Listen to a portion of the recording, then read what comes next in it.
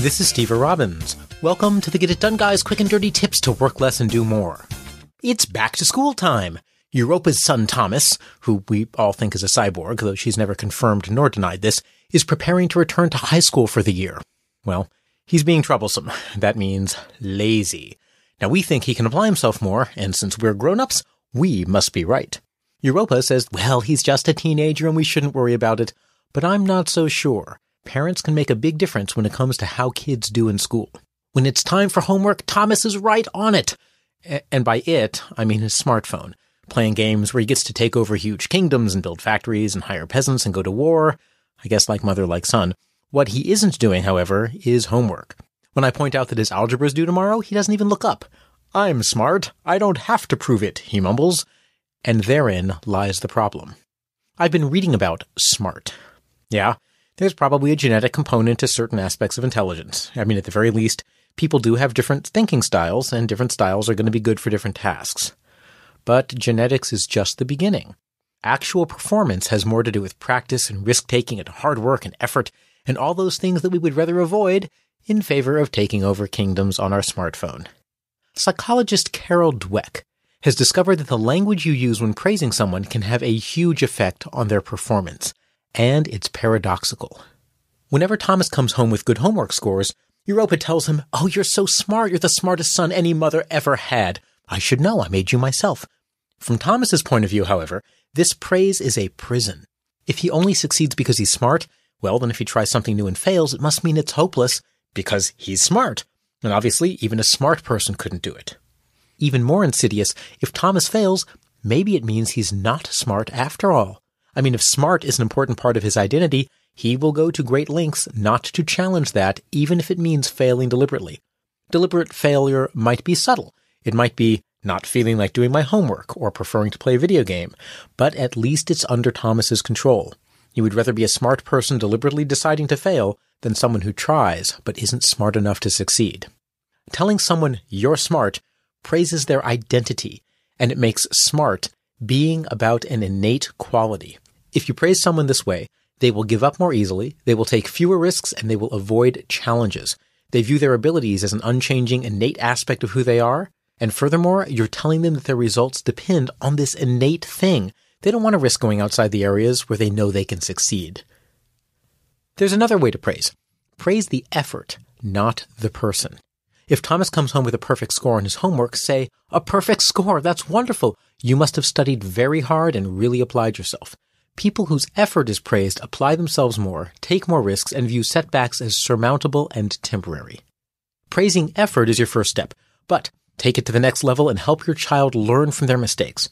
The U.S. Army does war game simulation. After each simulation, they debrief the battle in detail in an after-action review. There, they review all the decisions that everyone made and decide how they'll approach the situation differently next time. When your child gets a poor grade or doesn't win an award or contest, sit down with them and have an after-action review. Instead of saying, "You should have studied more," ask them, "What do you think you could have done differently to get a better grade or win the award?" Get them in the habit of reviewing their own situation and coming up with a new action plan to do better next time. This will train them to learn on an ongoing way from their mistakes.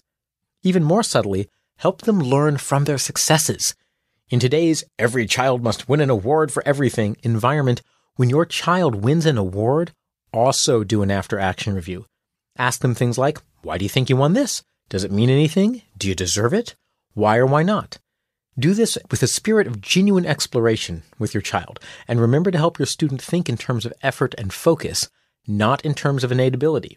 If they say, "Well, Sandeep won first place because Sandeep is just smarter than I am," ask, "How much do you think Sandeep studied? Did Sandeep practice more than you?" Help your child realize that yes, people have innate strengths, but determined learning can often be the deciding factor much more than innate ability. Now, sometimes kids truly do get stuck with a scholastic or social situation. Don't just solve it for them willy-nilly or even give them the answer right away. Let them learn to solve their own problems, but make yourself available as they want you involved. Say, "You seem pretty stuck. I'm here as a resource. How do you want to solve your homework or school or social problem with me as a resource?" They may still ask you to step in and step them through a solution, but they'll have ownership of the process rather than you doing it for them. And every now and then you may want to say, "I'd rather not help you just yet. I believe you can do this on your own." When I was really young, Willy Wonka and the Chocolate Factory was supposed to be on TV, and instead a football game was running, preempting the TV show. I was upset and I complained to my father. "Don't complain to me," he said. "Call the TV station and tell them." He showed me how to use a phone book. I looked up the TV station, called, and complained. Yes, it was still a joint parent-child project, but it was one that taught me independence. It took 2 decades and $43,000 worth of therapy, but gosh darn it, it taught me independence. I taught Europa these key principles. Praise the effort, not the person. Help them learn from failure and from success, and let them drive the process. Oh, man, too bad Thomas has grown up until now without that, I commented. Europa just smiled, summoned Thomas, and pulled out his battery pack. I guess that answers that question.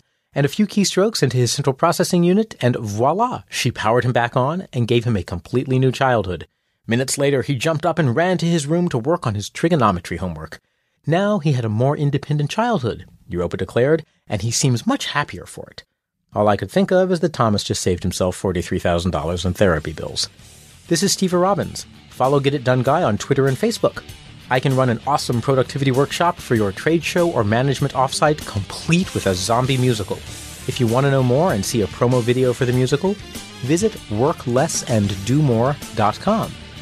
Work less, do more, and have a great life.